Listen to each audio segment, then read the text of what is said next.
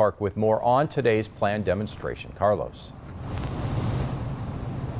And a clear message by local immigration activists here at this demonstration at DeAnza Park later today.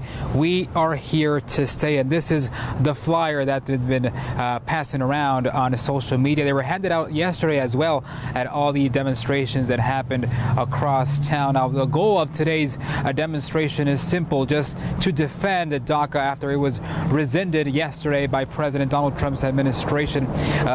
Decision that simply is opposed by many here in Tucson. Our organizers are expecting hundreds to show up today. Now, several local organizations met at City Hall yesterday. Some demonstrators calling for permanent fixes to our immigration system and urging people to not give up.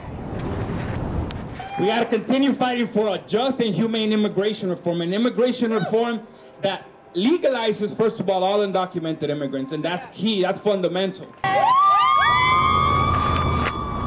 Meantime, here in Tucson, high school and college students came together to protest yesterday's decision. TUSD says about 30 to 40 students from Tucson High walked out and another 60 from Cholla, most of them telling us that now is a time of action for immigrants and advocates of their rights. Again, the rally here at DeAnza Park, begins today at 4 p.m. They will rally here, then march to Tucson City Hall at 5 p.m.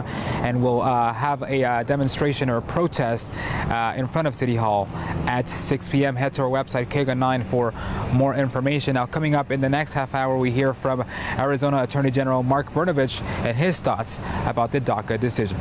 We're live at DeAnza Park this morning. I'm Carlos Herrera. Pat and Sam, we're sending it back to you guys.